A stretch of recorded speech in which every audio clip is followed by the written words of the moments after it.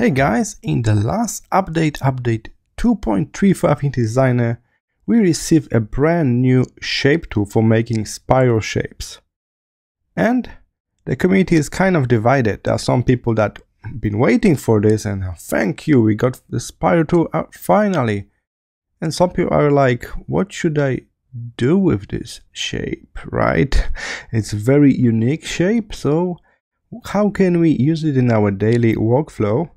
One example is right here.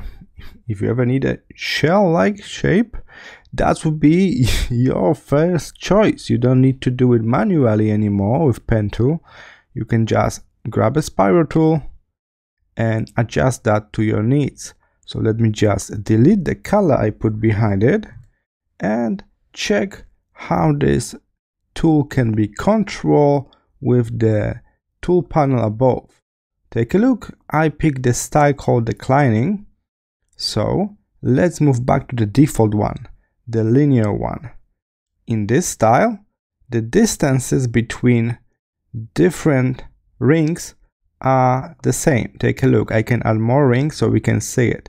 Take a look. The distances are same, but if I change to decaying, they will be smaller and smaller to the center. So that's one way we can control this tool and adjust it for our needs. The another mode, we'll try to round it up. It's very similar to the default one, but it's a bit different, especially here at the center. Again, there's one more that will go all the way around. And as you can see, now we got kind of ending and beginning of this whole thing on both sides.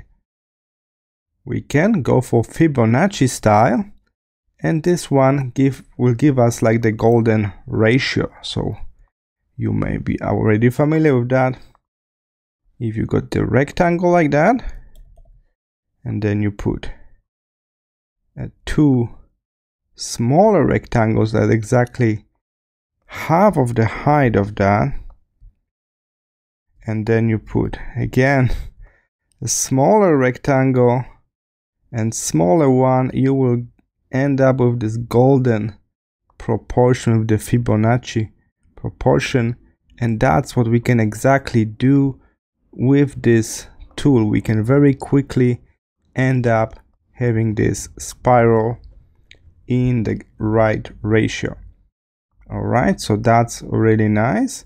I think this can be used as a guidance, as some kind of template while working with other design, even if you plan to delete it at the very end.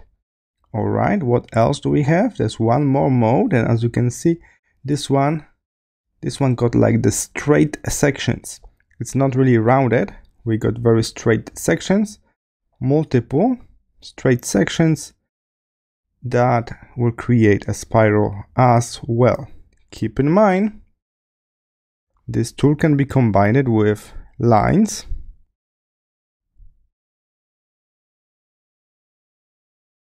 And then if you got the line, you will be able, let's make some copies so you got more lines. With the line like that, you should be able to use another tool, for example, a fill tool,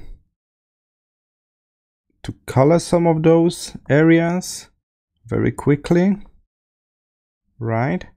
So keep in mind, the spiral tool do not exist in vacuum. It's just a next tool added to our tool set, so we can mix it with different tools. And by the way, I end up with a decent spider web really quickly, right? Just by using this spiral tool with the segmenting mode. So as you can see, it's just one of the tools. Take a look. There are so many shape tools, and very rarely we use them as standalone shapes. So like with any other shape tool, we plan to mix this with other tools. But what if we put a fill color in it? Take a look. The result is quite unique.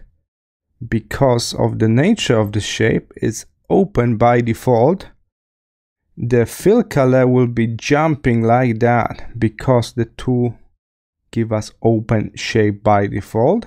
So if you need a full color, you will need to create additional shape like this oval in the backdrop, and then you can adjust that to cover the areas that you need. Keep in mind, you may need to make some changes using the node tool. This way you can fill this area here.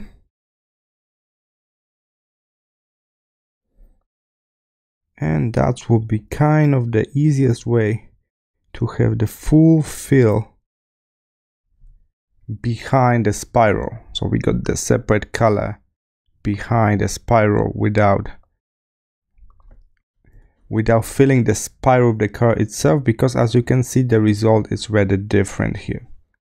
Keep in mind, we can check this to be counter or clock counterwise, and there's also this segment mode like that, and make it more like a rectangle.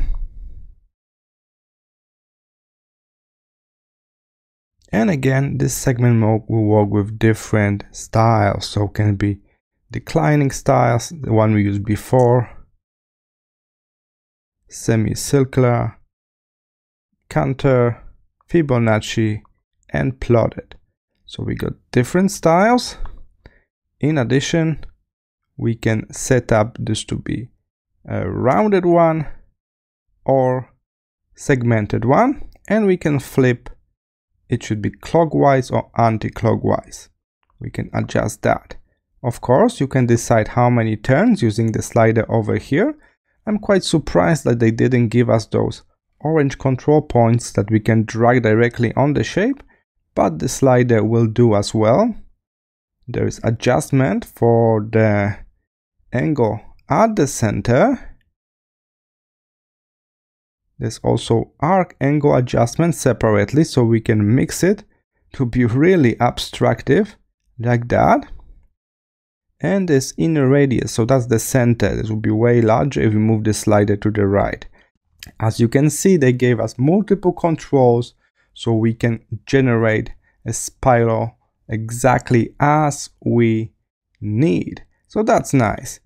But if you need even deeper customization, you can always convert to curves, and then using the node tool, you can modify certain nodes to achieve the effect you need. What if I click add and try to unify this shape? By default, the shape will try to close itself. So as you can see, we got this additional line here. That's not usually what we want. We don't want this cross line through the shape. So if you want to close the shape, you will need to try to do it manually. One way of closing the spiral is to simply create the spiral without a fill color. Let me show you. So made it without fill color, just like this one. Keep in mind, my stroke got some pressure at the center, but we can reset that.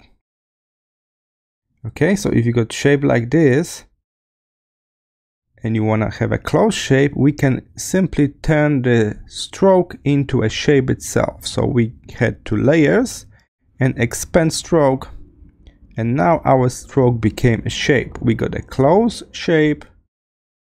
It's not a stroke anymore. Take a look.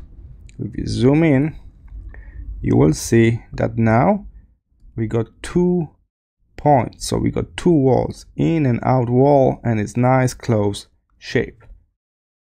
All right, so that's how you can use a spiral tool. Keep in mind, you will probably need to mix it with other tools. Whenever you need a spiral-like shape, now we got a dedicated tool for that. So that's always a nice addition.